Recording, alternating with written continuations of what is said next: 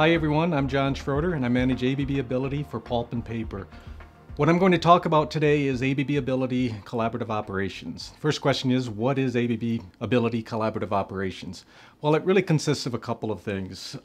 First is that the technology that we think of when we think of Industry 4.0 or we think of the Industry Internet of Things, there's new technology that's available. And that's what ABB is leveraging to provide a new portfolio of solutions. Second part of ABB Ability Collaborative Operations is the way that we collect data, pull it into our Ability system, and then create knowledge from that.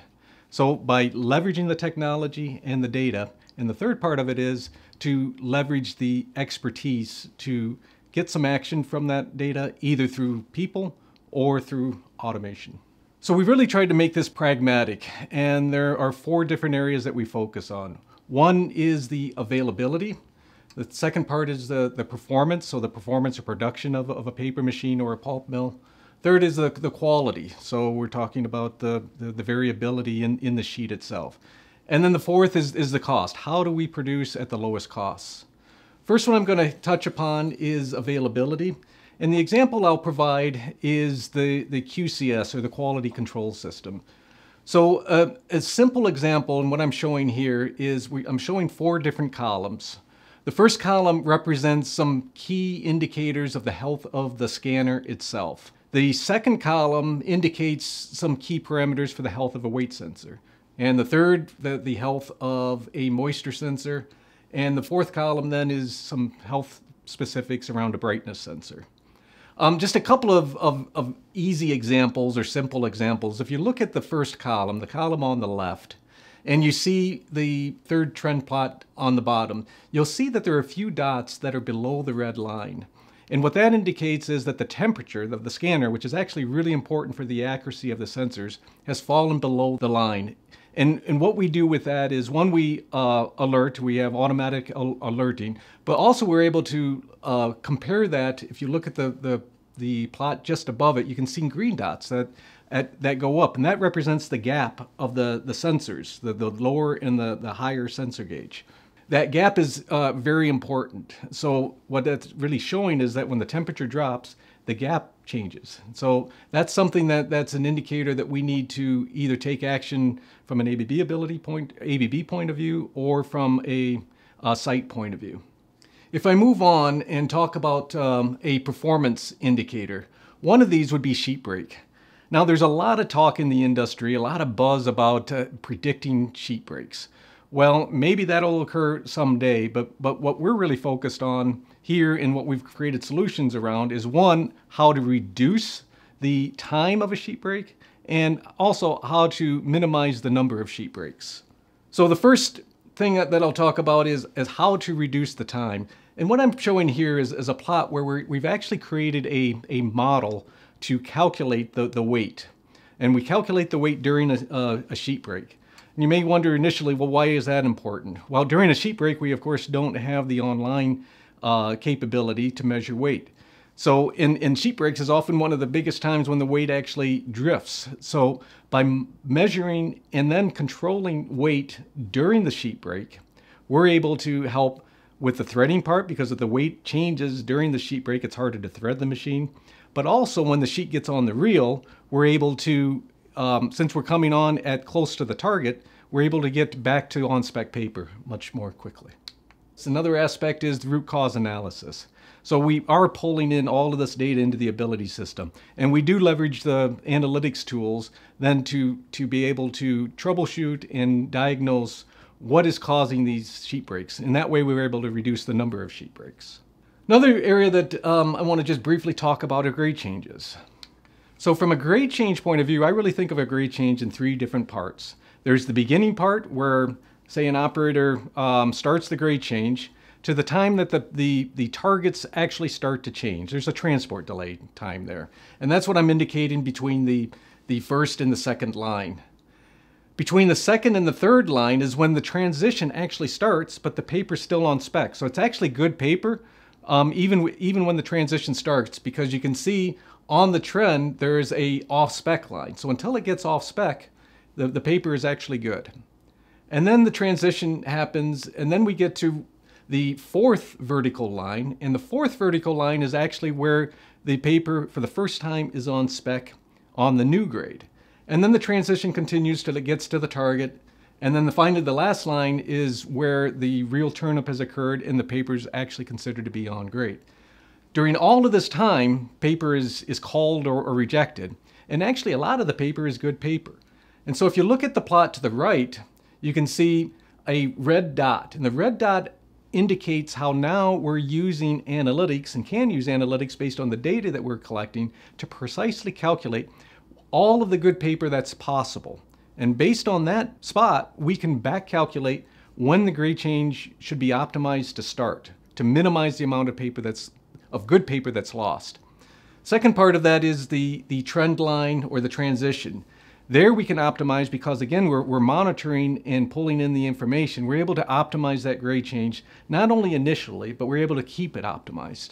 And then finally, at the end, we're able to alert the operator when that paper is on spec and get it considered to be on grade for the new grade as soon as possible. The next item that I'd like to just touch upon is from a quality perspective.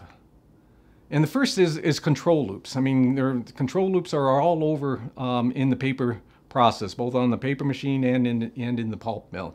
So what we're doing here is we're pulling in the information from the control loops, and we're able to, based on our analytics then, assess what loops have not only problems, but the severity of the problems based on the impact of the process, as well as the type of problem. Is it a process problem? Is it a valve problem? Or is it a signal problem?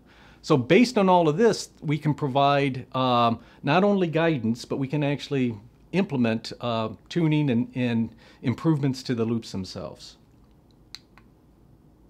The next area, staying on the quality topic, is variability in the sheet itself. And there what we're doing is we are performing analytics on the MD and the CD, the higher level controls. And we've created KPIs around this to alert us when the actual variability is starting not to drift toward the out of spec limit, but beyond what the expected performance is. And that's what's being indicated on the screen.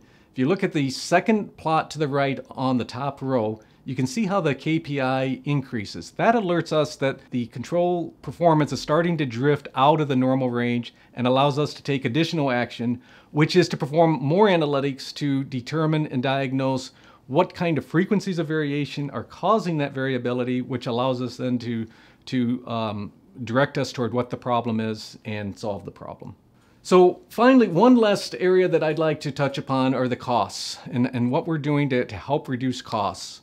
In this case, I'm giving an example of how we are leveraging both advanced analytics and advanced control. So in this case, it's an example of where we're modeling strength. So we're pulling in data, and what we've done is we've used some fairly advanced techniques to filter the data and calculate the strength of the paper in two different ways. One based on lab data and another based on the actual process variables. By doing that, we get 3 points and we're able to come up with a much more robust way to calculate the strength.